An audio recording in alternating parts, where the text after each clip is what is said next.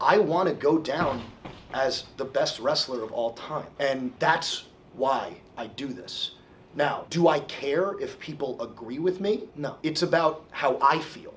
How do I feel right now? I feel not only am I on track, I feel that at the tender age of 26, I've arguably already had a Hall of Fame career. Sorry. I've been in some of the greatest rivalries in the history of the sport. I have had some of the greatest oratory exhibitions in the history of the sport, and I've had some of the greatest matches in the history of the sport, and I'm only 26. That's nuts. And this guy is very, very lucky to have caught me at the time he caught me.